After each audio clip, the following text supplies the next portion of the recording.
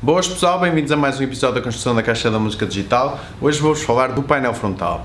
O painel frontal vai permitir ao utilizador trocar de música e manipular alguns aspectos sónicos da melodia que estiver a ser reproduzida. O painel frontal está dividido em três secções: efeitos, onde podemos encontrar o reverb e o delay, tendo três parâmetros apenas para cada um: o amount, o LFO e o decay, no caso do reverb, o amount, o time e o feedback, no caso do delay. Quanto aos parâmetros de synth, temos o cutoff e a ressonância, attack, decay e release, master, modulação e LFO. Na parte de controle, temos dois botões, um para avançar uma música e outro para retroduzir uma música, e um switch para ligar e desligar a caixa. Agora vamos ao que interessa e vou-vos mostrar isto a funcionar.